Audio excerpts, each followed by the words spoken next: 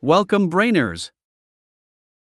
As a Windows user, you may encounter a situation where you cannot uninstall a program from your system using the regular way. You may receive an error message that looks something like this. No worries, this short video will show you how to work around this.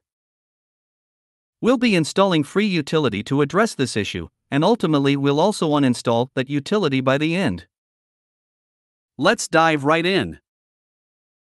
Please download the IObit Uninstaller free edition using the link provided in the video description. After the download is complete, double-click on the installer to initiate the installation process. While this software is reliable and comes from a reputable vendor, it does include additional bundled software that many of us might not want.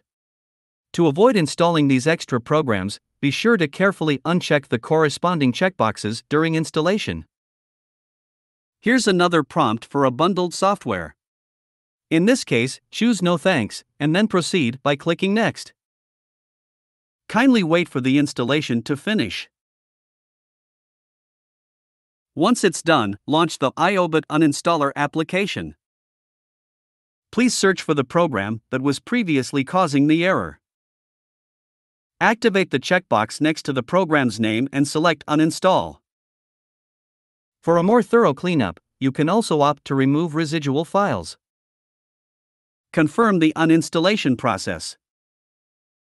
IObit Uninstaller will perform a comprehensive scan of your system's disk and registry to effectively remove the selected program from your computer. The program you've chosen should now be successfully uninstalled.